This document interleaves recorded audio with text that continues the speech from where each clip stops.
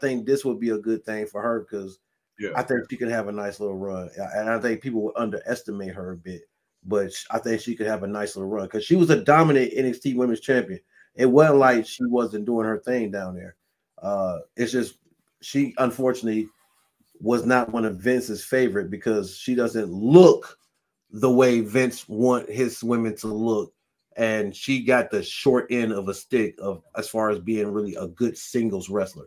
Shayna Baszler, I wouldn't call her the best, but man, she can bang. She can bang with the best. That's for damn sure.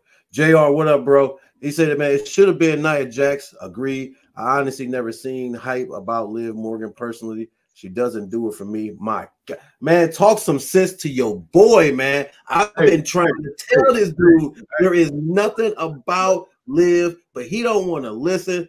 No, man, the homie right there. The homie, no. The homie is right there saying it, man. Look, bruh. You need to stop. Let me speak my piece. Let me speak my piece. Because the one thing I'm not is delusional. You know what I'm saying? I might go against the grain a little bit like a bad haircut, but I'm not delusional. I'm gonna tell you this. I understand. Look, trust me, I get it, bro. I've even shitted on Liv from time to time. I understand why people don't buy Liv as a wrestler. I get it. But if you're looking at it from an entertainment character standpoint of it, bro, right now it makes perfect sense. Like, I get it. Okay, let's be honest. Here's the thing with Liv. Because Liv's on a little bit of an angry, I'm on a little bit of an angry tour, so I deserve the title. Man, come on, man. Miss me with that. Brother. That shit ain't good. Why are you so upset? The revenge tour ain't even been all of that. Hell, we had forgot the bitch was on tour until she hit Rhea with the damn chair. We didn't come on, man. And guess what? Where's Rhea right now? Where's the most dominant champion in recent memory at right now? Where's she at?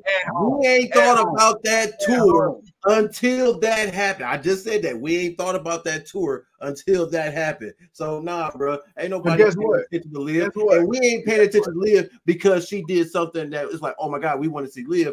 People are pissed that Liv did this, so nobody wants to see her shine. They want to see her bitch get her ass whooped. That's it. That's not even in a good way. That's the Dom way. She's in a exactly.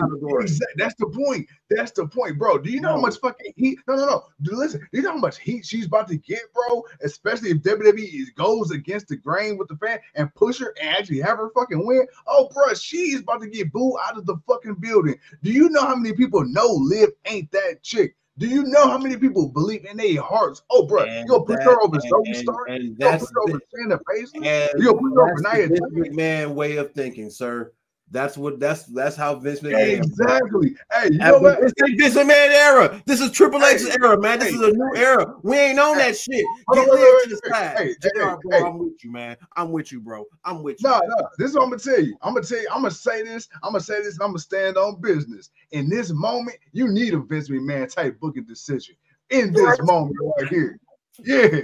Man, get your boy, man. Tomorrow, get your boy, man. Get your boy, man. BB Love saying, man, agreed. Anyone but Becky. Vontree says, I'm sorry, man. WWE been calling Nia the irresistible force for years, and lately Nia been putting in the work. It's time out far for her to be the jobber, and it really is because she's more than that, and she should have had that championship.